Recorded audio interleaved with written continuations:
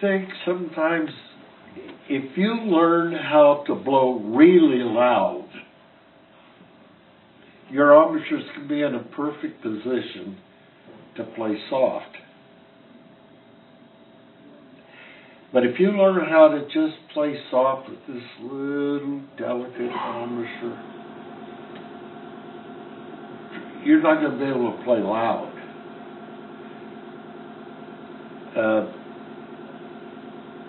Balance is the word I'm looking for.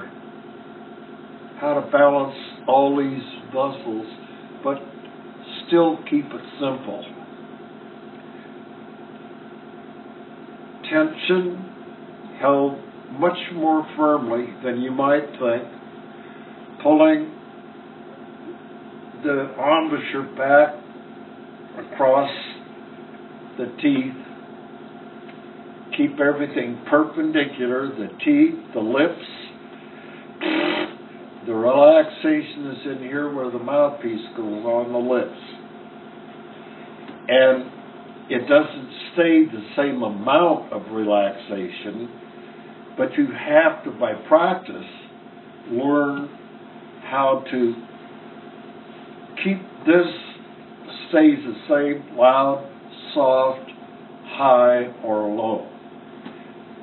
So, by going up higher and keeping everything under control, you'll find out how much you have to tighten up the buzz point here.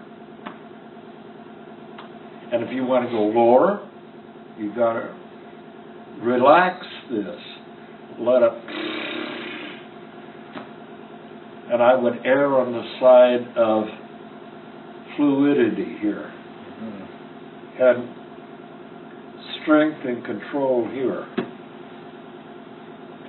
This is all a lot more complicated than it might seem, because as I say, you're dealing with hundreds of muscles, and you've got to find a way to simplify it. And that's why I like tension and relaxation. Another one is that a French horn player, while I was conducting the Milwaukee Symphony, our first horn player, Bill Barnowitz, it just played something that was breathtaking on the French horn. So we took a break after that, and I ran and grabbed him. I said, Bill, for God's sakes, tell me how you played that. What do you mean? I said, what did you do with your embouchure there? I mean, how did you manage to sound so good? He said, well, I just put the thing up there, slap it up there, take a big breath and blow. And I said, sure. And 6 months later, I caught him again. And I said, okay, Bill, you're not getting away from me this time. How do you do it? He says, you really want to know? I said, yeah. He said, when you go to put up the mouthpiece under your lip, as you're placing a mouthpiece on the lip, think of the syllable M, E-M, M. It's easy for me because my wife's nickname is M. M, breathe, and lock it in. Breathe, M, breathe, and seal. M, breathe, seal.